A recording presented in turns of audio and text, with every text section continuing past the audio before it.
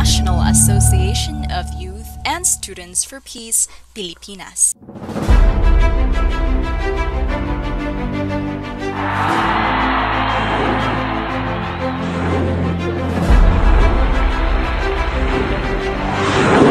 A global family of young people building a world of peace with true love.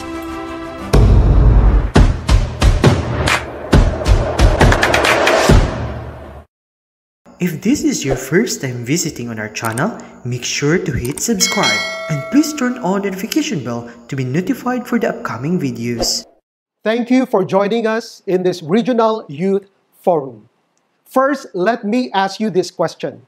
Have you ever thought why even though everyone desires to live in a world of peace, we are still living in a world of conflict? In this 40-minute presentation, we will study the universal principles of peace. Through this, we can attain the confidence that indeed sustainable peace is attainable. And as youth leaders, you can do your part to realize this dream of peace. Handa na ba kayo? I would like to start by sharing to you an interesting story. It is a story about a father and his 5-year-old son. It was a typical Saturday morning, and this young boy wanted to play with his father. He said, "Daddy, can we play?" So his dad, who was busy preparing for a report that he needs to submit by Monday morning, answered, "Sorry, my son, not now. I am busy." The boy insisted, "Dad, please let us play." At that point, the father noticed a world map and a scissor on top of his table. "Okay, I have a great idea." So he cut the map into several pieces and gave it to his son. "Hey son, this is the game." "What is the game, Dad?" his son said excitedly. "Oh, this game is called jigsaw puzzle. Just put the pieces back together correctly, bond them with the tape, and when you're done, show it to me, and we will play another game." His son was so happy, and he said, "Okay," and went to one corner of the room. His dad was murmuring, "Finally, my son will not disturb me anymore." However, after 5 minutes, the boy went back to his daddy. "Look, Dad, I did it." His father cannot believe what he saw. Still shocked, he asked his son, "Since when did you learn about geography?" "What? Geography, Dad?" So his dad asked his son, "How did you do it?" His son answered, "I just put together the picture of the karate master at the back of the map. When the man became whole again, the world got together as well. Nang mabuo ang tao, naayos din ang mundo."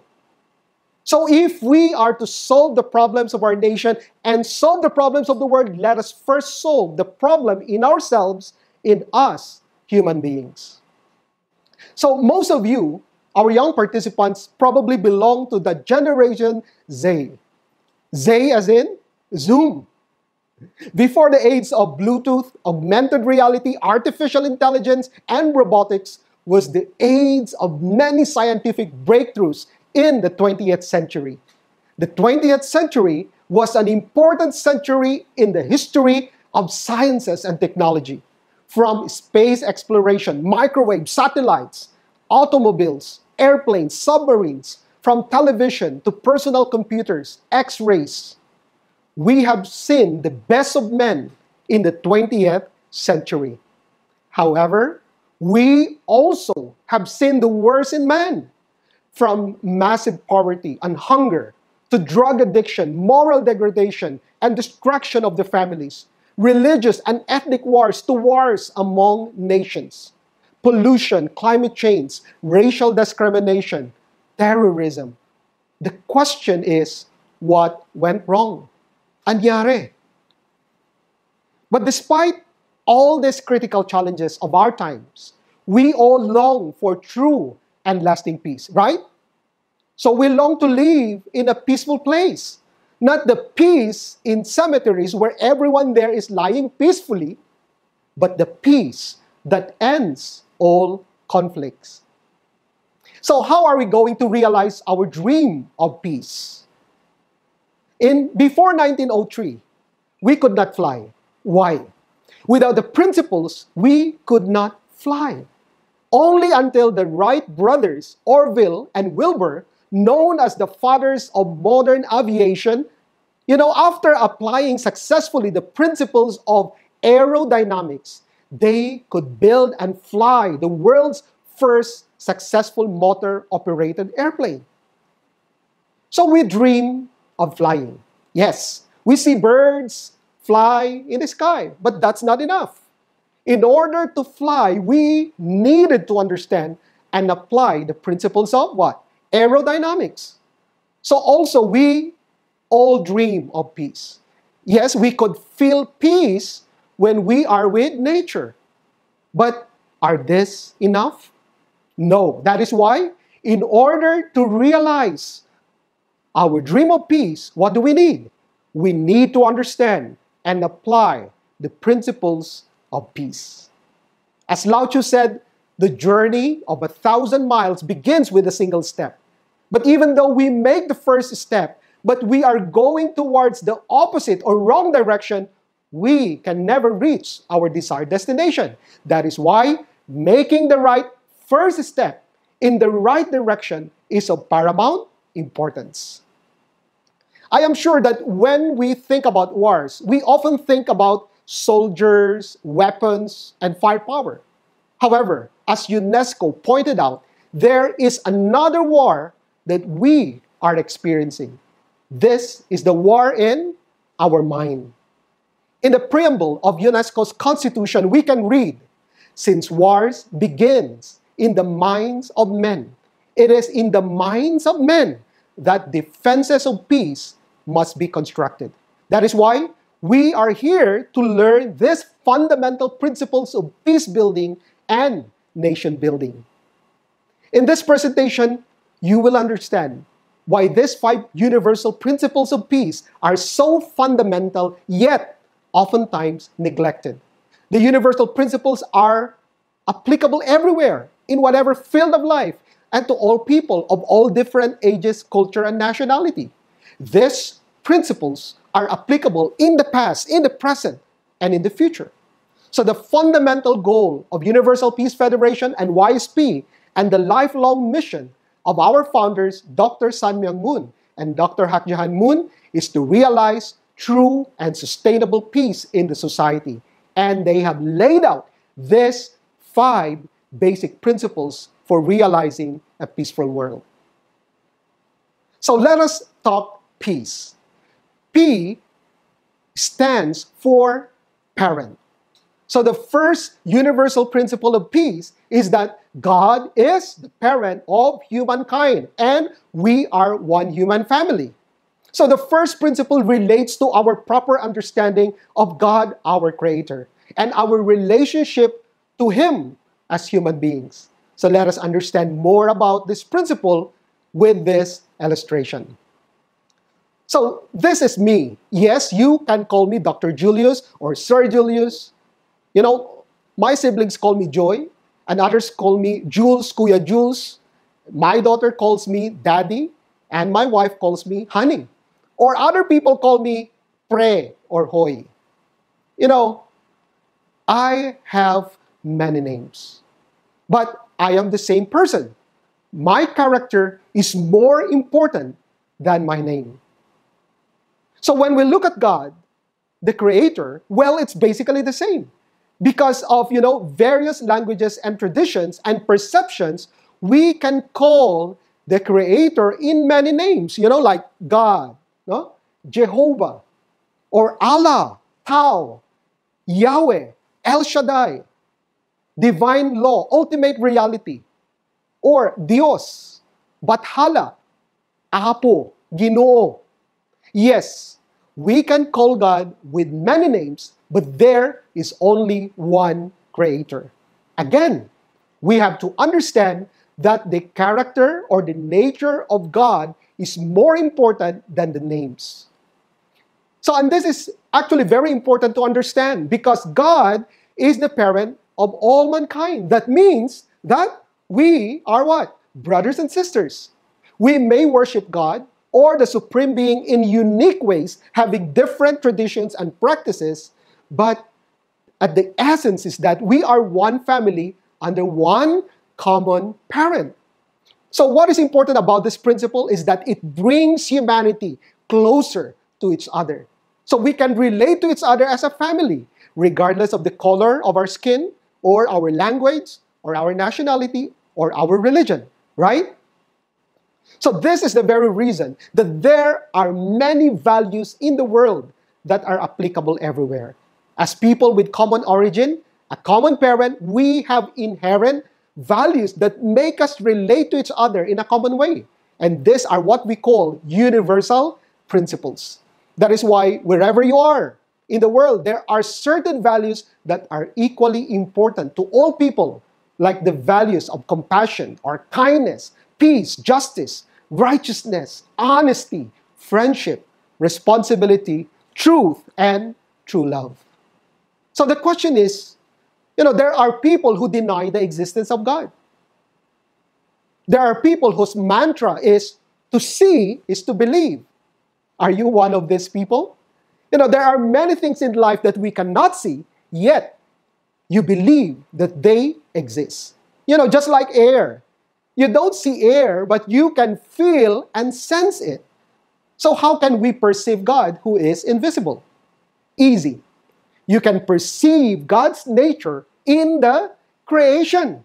And we can read this in the Bible. Ever since the creation of the world, His invisible nature, namely His eternal power and deity, has been clearly perceived in the things that have been made. So, let us understand further in this context. Okay, so I have a body which is visible, and I have also mind that is invisible, right? So how about you? Okay, you touch yourself to check if you have body. Okay, I presume that everyone has a body, no problem. Because you can see it, you can touch it, and even you can smell it. But the next question is, do you have mind? Yes? Are you sure? So, the mind is invisible and body is visible.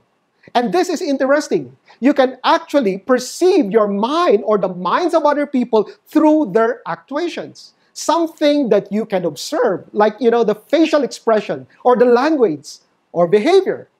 It is the same with perceiving, the nature of an artist by just looking at the style of his painting. In the same manner, we can also observe the nature of the created world. When you observe the created world, you can perceive the nature of God. So when we observe the created world, we can understand that there is a principle that applies to all. That all created beings have what we call dual characteristics. So first of all created beings have what we call internal nature and external form. When you look at man, we have mind and body, right? So how about animals? They have instinct and body. Plants have response system or mechanism and body. Have you heard about sunflowers? They always follow where the sun is. Some kind of an affinity to the sun. How about molecules? Well, they also follow the natural law, and they have atoms. Atoms and particles are also the same. They have internal nature and external form. So another dual characteristics is what we call having masculine and feminine aspect, like man and woman. Animals are either male or female. How about plants? Plants have male and female parts, like, stamen and pistil. Molecules also have cation, which is positively charged, and anion, which is negatively charged. Atoms have protons and electrons. Particles have positive and negative. So what is our conclusion? Our conclusion is that, yes, we can perceive God's nature in all the things that were created. which all exist based on the dual characteristics. Everything has an internal nature and external form, and that everything has both masculine and feminine aspects. Based on this first universal principle, we can surmise about the fallacy of Marxism that negates the existence of an eternal and changing principle or God. And we affirm the very existence of an eternal, unchanging, and universal principle or God. So let us continue our talk on peace. Next letter is E, which stands for existence. So the second universal principle states that we humans are what? Essentially spiritual in nature. So maybe some of you do not believe in spirits or the spirit world. You know, there are many books and movies that talks about spiritual reality, like this ones, no? Life After Life, or Light Beyond, or interesting movies like The Sixth Sense and What Dreams May Come. So now let us examine, how do we pursue and attain happiness? Everybody wants to become happy, right? Meron ba sa inyo na pagkagising sa umaga at mag-wish ng, sana maging malungkot ako ngayong araw na to? Hello? Okay ka lang? So, in order for us, to accomplish happiness, we have to understand the needs of our mind and body. So, okay, so this is you. You have mind and body. So to satisfy your physical needs, you long for what? Food, shelter, wealth, and comfort. Ang tawag dito ay material values. And these are needed for physical well-being. Then how about our mind? So our mind seeks something else. We call this spiritual needs. Like what? Truth that stimulates our intellectual desires. Beauty, goodness, love that stimulates our moral desires. So, when you have this, then you gain what? Inner satisfaction. So both of this, physical well-being and inner satisfaction, are needed in order to experience true and lasting happiness. But what is the problem? Most of the time, we just focus on the desires of the body and neglect what? The desires of our mind. We neglect inner satisfaction and only concentrate on gaining physical satisfaction. So if we do this, we prioritize the desires of our body above the desires of our mind. Actually, we can still attain happiness, but only temporary happiness. So when you ignore your spirit, then you become like an animal. I'll give you an example. So may isang pusa, pumasok sa isang bahay, tapos may nakita siyang ulam doon sa ibabaw ng mesa. Anong gagawin ng pusa? Magpapaalam ba siya? Hindi. Sigurado kakainin kaagad yung ulam. Now, mayroong isang tao pumasok sa bahay na hindi niya bahay.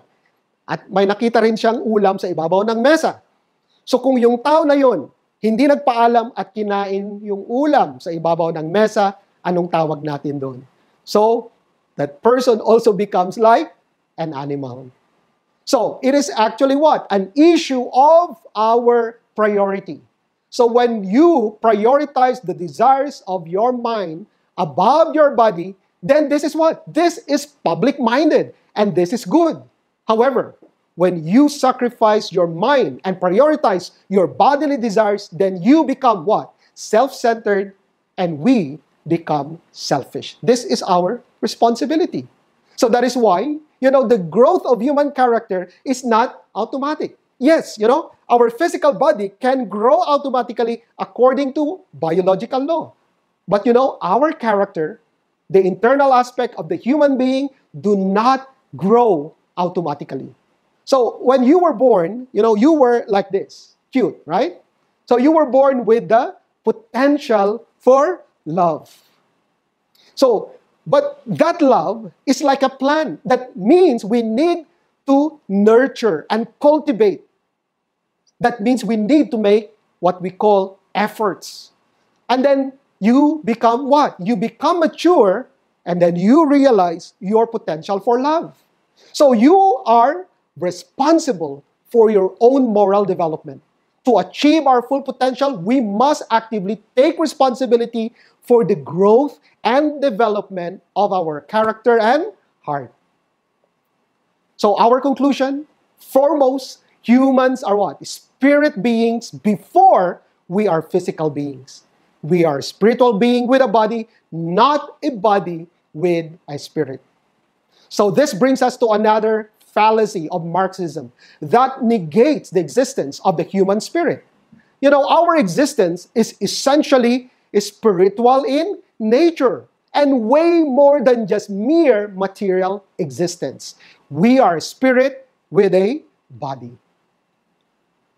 So next letter is letter A, which stands for altruism.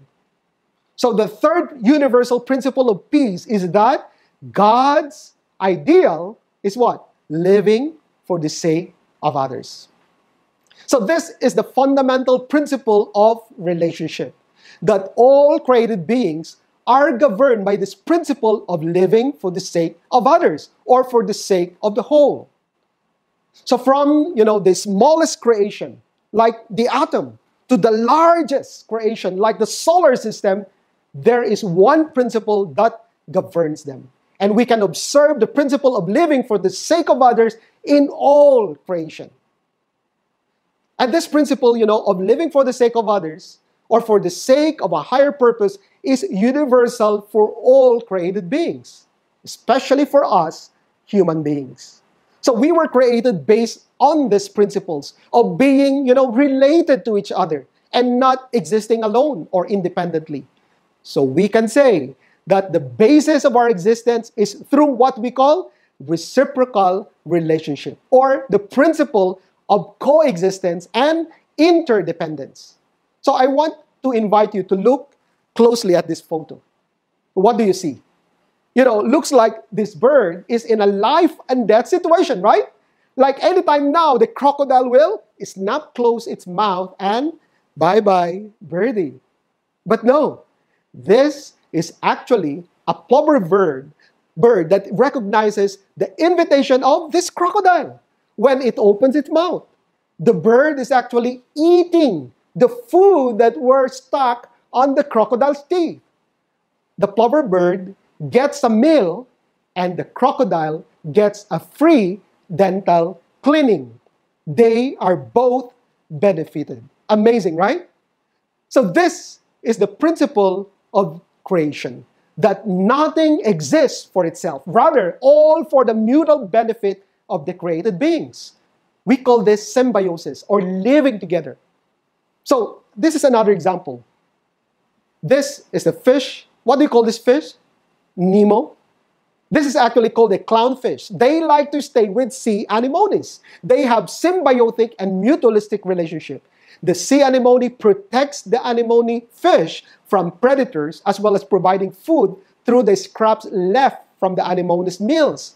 And in return, the clownfish defends the anemone from its predators and parasites. And also, the anemone also picks up from the nutrients that comes from, the poo-poo of the clownfish. Amazing, right? Another example here is the hummingbirds. They have mutualistic relationship with the flowers. Both benefit. The flowers produce food or the nectar, and in return, the hummingbirds help to move pollens for the plant to reproduce.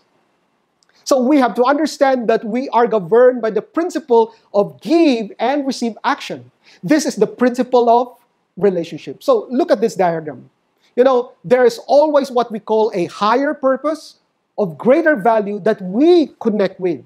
Then there is always a subject and object relating together in a give and receive action, like a reciprocal action. When there is good give and receive action, then there is growth and there is development. There is internal character and external form. And there is also what? Mind. Mind is the subject and the body is the object.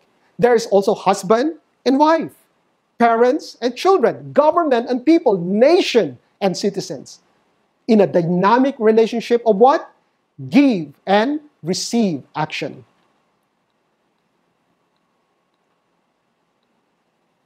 So we cannot deny this universal principle of give and receive action. Look at this. Plants and animals. They support each other to survive. Plants give off oxygen, which the animals need in order to live, right? While, the animals give off carbon dioxide, which is also needed by the plants in order to survive.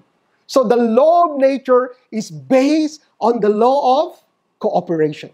So if you deny this principle, you cannot survive.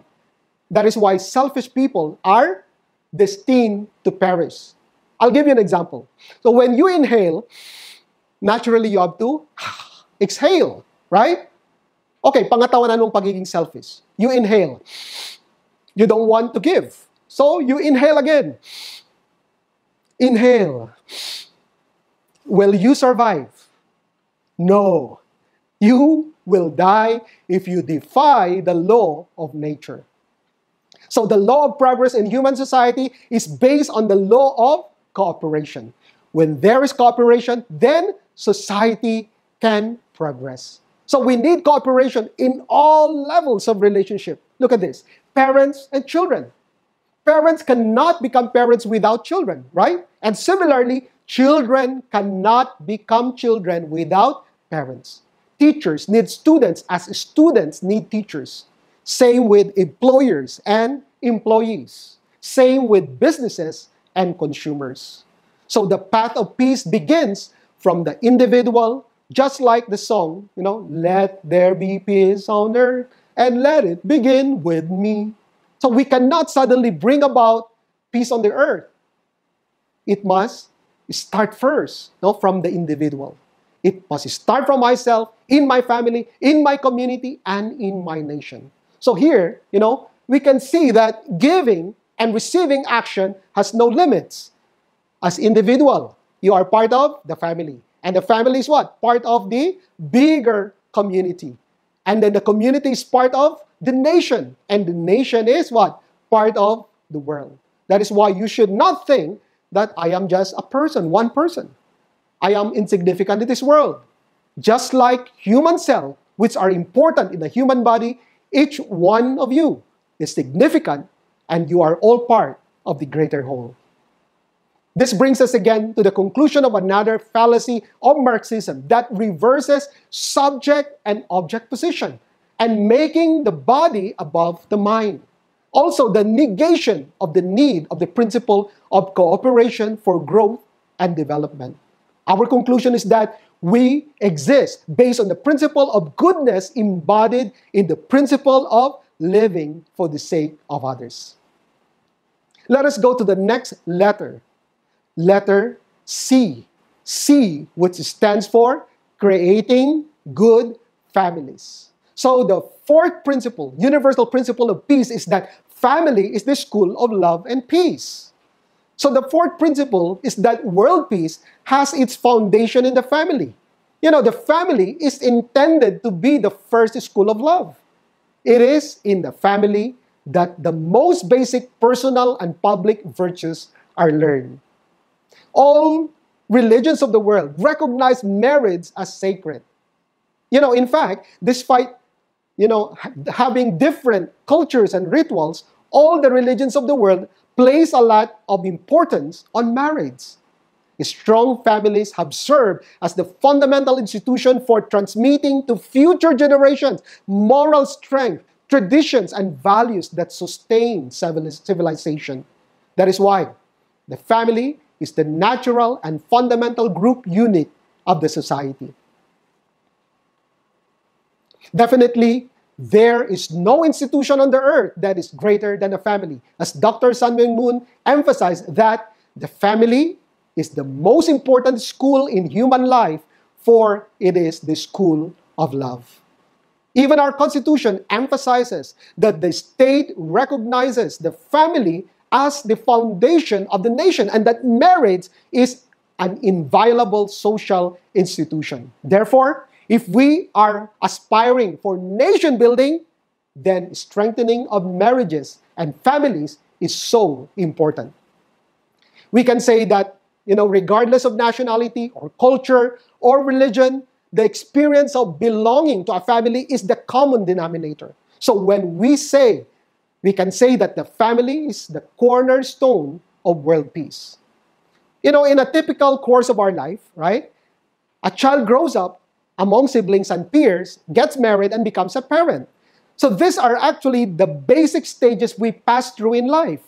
So we experience these four realms of love, in the family. First, we experience child's love, right? Then siblings or brothers and sisters love. Then spouse or conjugal love. And then finally, parental love.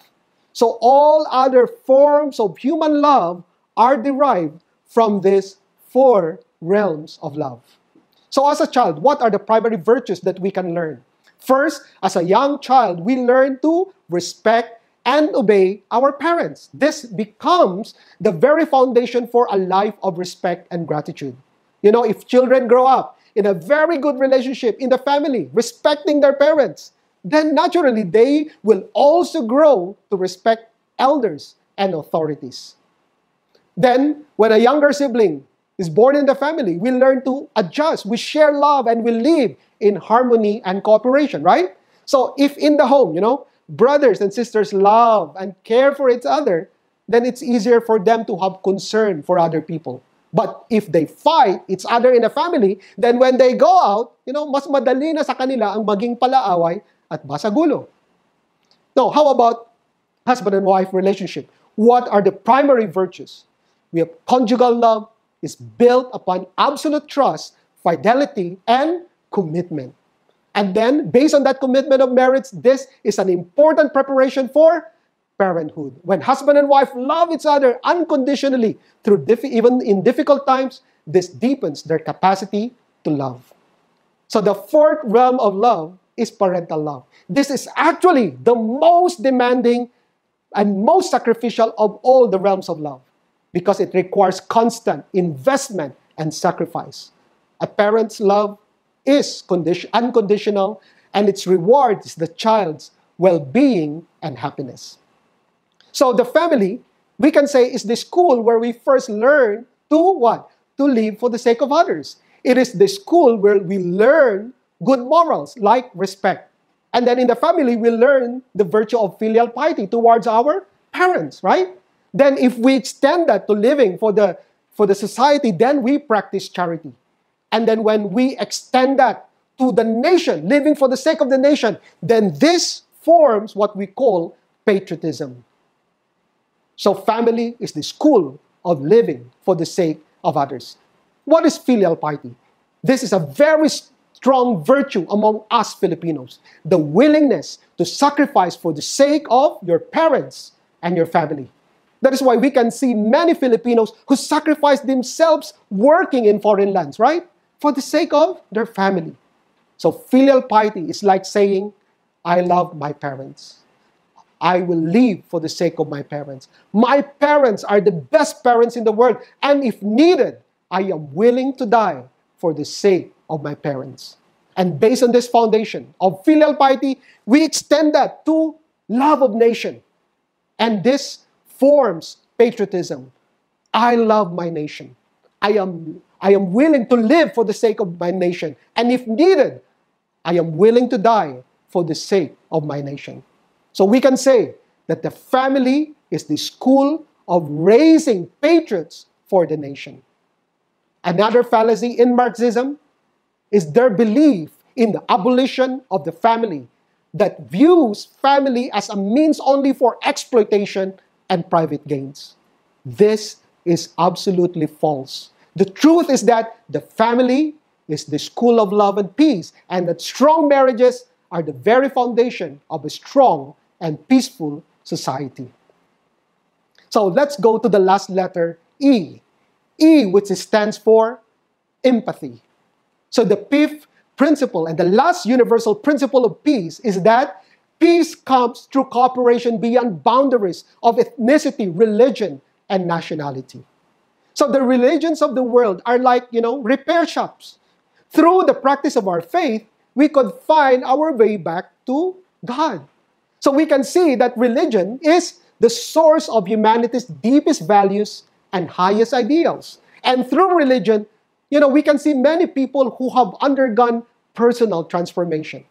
Religions provide the spiritual and moral framework of the society. However, if religions or religious belief is misused for selfish gains or purpose, it can have devastating effect, and it can pave the way for conflicts and block the way to peace. In fact, many of the wars and conflicts happening in the world now are rooted on cultural and religious differences.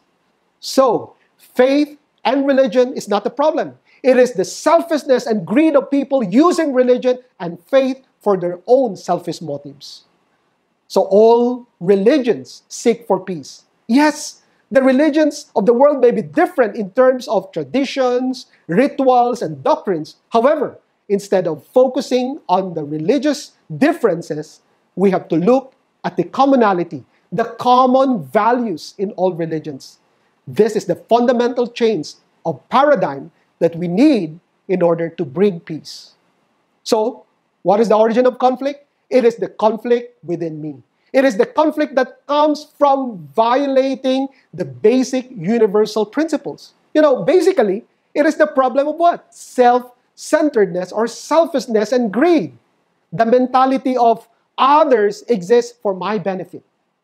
This diminishes the value of the whole. So if, people continue to live with this mindset of me first, then solutions will not be realized. So the conflict and violence that we see in the world today are actually what? Just expansions of the selfish patterns that started from where? It starts from me as an individual. Then expand this conflict in the family, conflict in the society, conflict in the nation, and eventually conflicts in the world. So the true expression of the world's genuine faith and tradition connects us to the deepest values of humankind. It is faith that can give people the power and the heart to love and forgive, to have the compassion instead of hatred, resentment, and violence. The highest expression of love for others is found in the commitment to love one's enemy. Yes, we have to end the cycle of hatred, resentment, and violence. As Mahatma Gandhi interestingly said, an eye for an eye will make the world blind.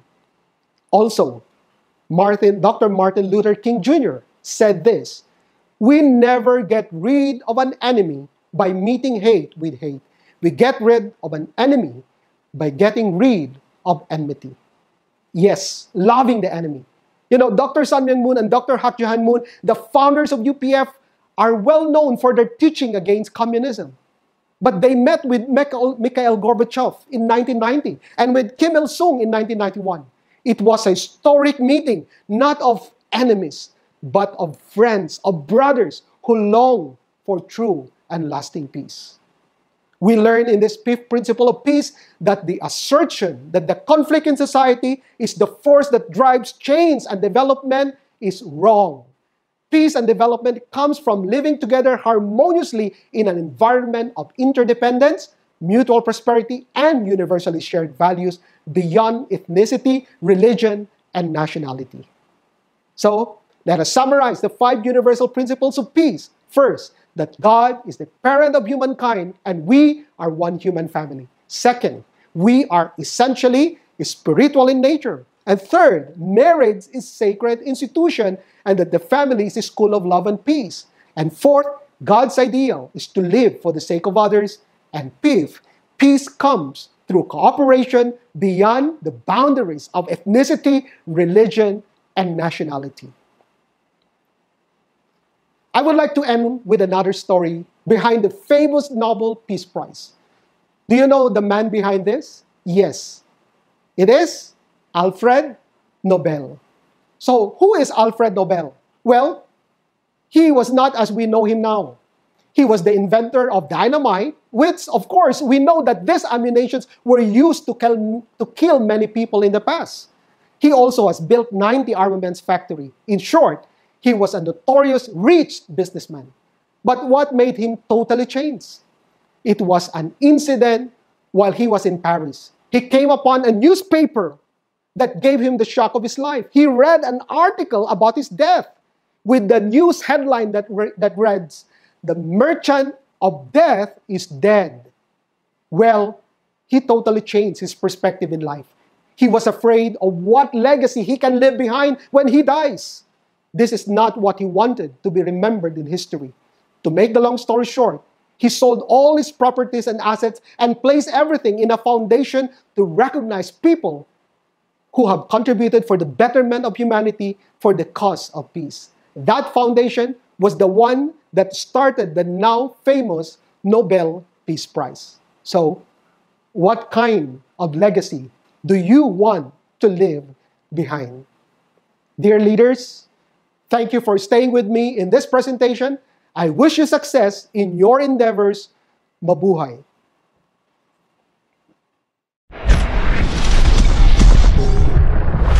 Thank you for watching. If you'd like to see more videos like this, please like and subscribe. You can also turn on the notification bell to be notified for the upcoming videos. Join us for more adventures.